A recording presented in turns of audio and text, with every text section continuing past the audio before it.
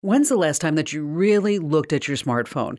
Here's a spoiler. It's a mess. Apps all over the place and so many you never use. 10 photos of one meal for every meal you liked over the past year.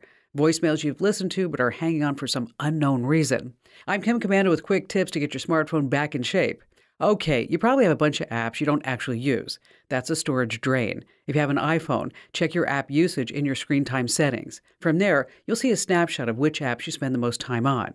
You can do the same on your Android. Head to your settings, tap on the Digital Wellbeing and Parental Controls button.